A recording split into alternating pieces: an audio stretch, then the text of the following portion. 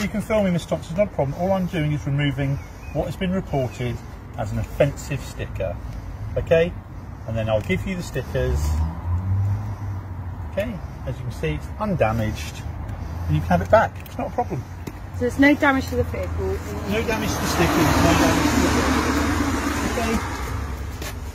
I tried to ask you to do it. And we're doing this because what we don't want to do, Mr. Thompson, is to prosecute you. Prosecute me, fella. Public order. Prosecute me. Well, prosecute me. No. I think you got damn right liberty to tell you the truth, fella. Do you? Yeah, I do. We've tried to discuss. You do? I think you got damn right liberty, mate. Unfortunately, I think you got damn right liberty. Well, that is You're your touching opinion. my property. Yeah. So you're causing offence in the public place.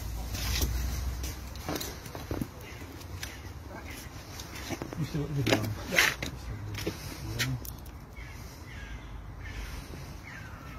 That's what's inside of the gentleman's van. This is the gentleman videoing us, removing them undamaged from his van. Right, I'm more than happy, sir, if you want to take these into your property and add them to your collection, that is fine. Okay?